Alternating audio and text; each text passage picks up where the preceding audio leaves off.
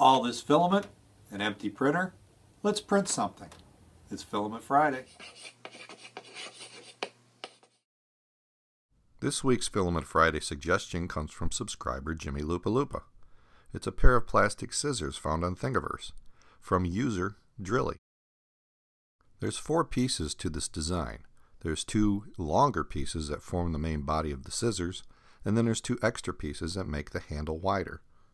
I just brought these into XYZ ware, and from here I'll slice them, and then we'll send it off to the printer. I chose the infill at 30%, and then I followed that up with a 0.2 layer height.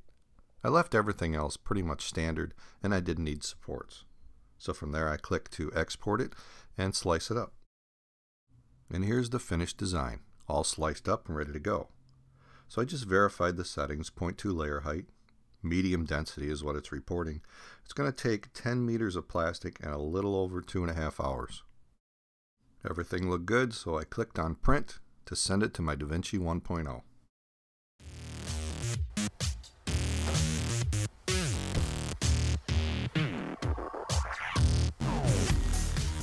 Okay, so the print is done, and now I'll remove it. Just going to use my paddle to slide them off. They're coming off pretty easy. So there's one side. Yep. Easy. And there's the other. So I've got 2 pieces. This one's a little bit rougher and a little bit not so straight, I guess because being mushed down on my bed. This one's pretty nice actually. So there's a little bit of difference in shape, but these will go together like that, and then these extra pieces just get acetoned in place or glued in place, however you want to do it. Looks like they just add extra support to the handles, so I think I can test it without them for right now. Now what I did do is I checked it while it was cooling and figured out that this was the right size nut or bolt for it. And I got one long enough that I could put, I got this plastic nut, and then I got a second one. So I'm going to put the plastic nut on the screw, and then I have a second one here that I'm going to put on so I can tighten nut against nut. Because I know these things need to be fairly tight, stay tight. So I got it tight now.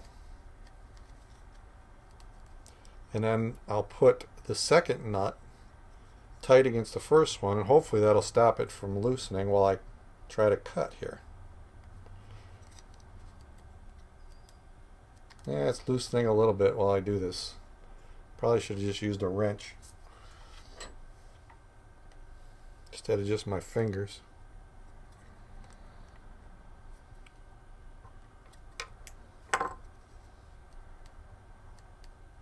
Oh, it's working okay.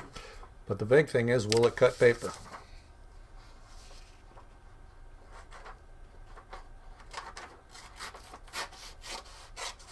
A little bit of a rough start.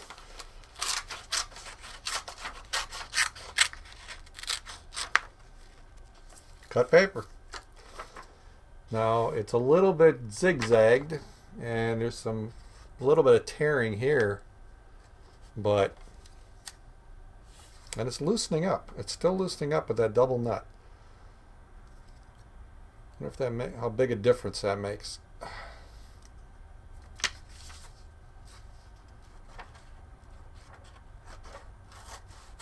That first cut is kind of tough. And the last one. Now I wonder if I can sharpen these at all. I'm going to use my finishing tool that I've showed in previous videos, and I'll get rid of some of that bottom layer that gets mushed down. So I'm just going to drag this across, and it pivots so it shouldn't dig in too much. So I'm just going to drag this across here.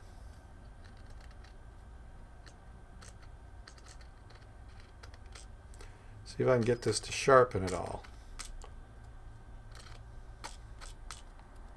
I don't know if this is doing a whole lot. It's taking off some of the rough edging, Let me try the other side. Oh yeah, that's working nice there.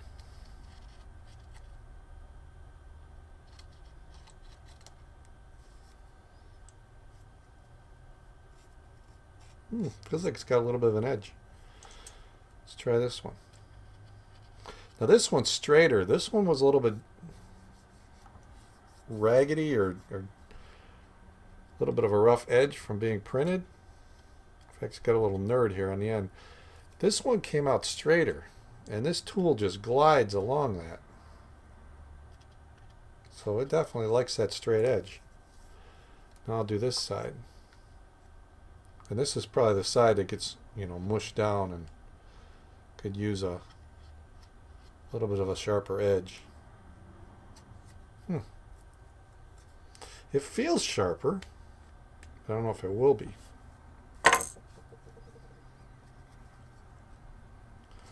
Let's see if that's any different. Still doesn't want to start really, is he?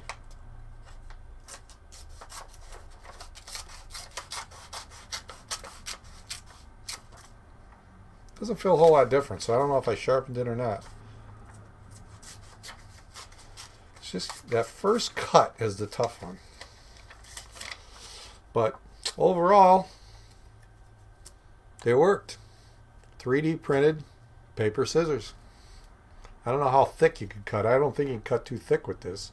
But I can definitely feel the handles flexing as I do this. So that's probably what these are for, to help stop that. So I'll just put these guys on there and stiffen it up. But they built it so it flexes. You know, there's nothing stopping that. Even these added pieces line up with that, so they still flex. But I'll put some acetone on these and then I'll show you the finished product. Okay, so I pull out my 100% acetone. It's nail polish remover that I got at the local CVS pharmacy. But it is 100% acetone. Now you can buy acetone, but to me this is the easiest, is just go buy a bottle of this. This is a fresh bottle, so I gotta pop that open. Now I just poured it in the cap and work from there. And spill a little bit down my finger. Now I do recommend you wear rubber gloves with this, and I haven't shown that in previous videos, but when I start working with it and it softens up the plastic, I end up with little bits of plastic on the end of my fingers. So I actually bought some rubber gloves. I just don't have them here right now. So I recommend that if you're going to try this. So I'm going to just acetone that one on. So I'll just dip this in with a cheap little horsehair brush. And I guess I'll put a little bit on this one too to soften it up.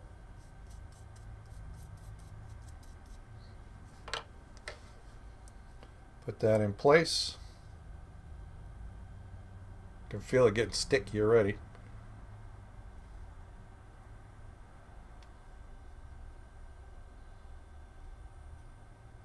And it's already gluing down. Now I'll do the other side.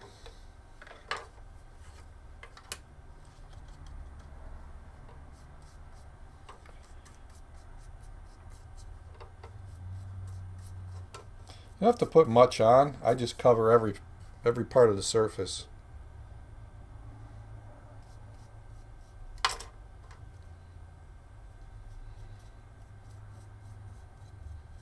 Now when you do this, don't rub your eye after you've touched this, because you don't want to get the stuff in your eye.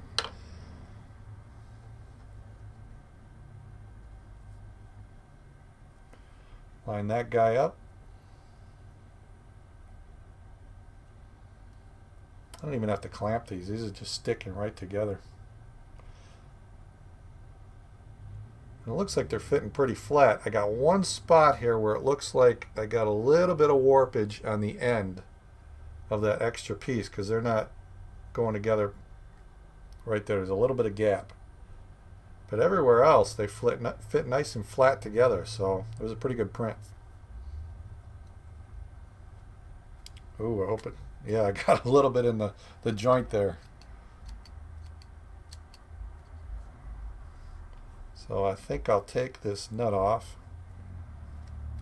loosen it up so those can dry.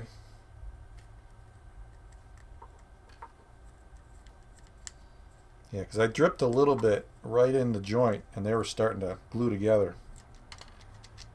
So I'll take those apart and I'll put them together, back together when everything dries. And here's a close-up of the finished design.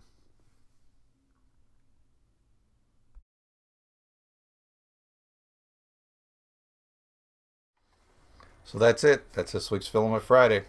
If you liked it, give it a thumbs up. If you like my channel, please subscribe. That way I know you're watching. We're almost up to 2,000 subscribers, so it's been a pretty phenomenal growth in a short period of time. If you have an idea for a future Filament Friday project, leave it in the comment section below, or you can send it to me directly in email. Now, the only thing I do suggest is to try to make it something I can print within a day. I mean, I try to get these done for every Filament Friday, but that requires me to film it, build it, edit it, all the steps. And if it's, something larger than that, it's probably not going to be selected. I've seen some really, really cool designs, but many of them would take multiple days to print, and they're kind of complex for something that I got to compact down into a week with filming and everything else. So keep that in mind when you do suggest something, but keep the suggestions coming. I'll also probably along the way, I got some things that I want to print that I might show you I think are interesting. And that's all I got. So thanks for watching. I'll see you next time.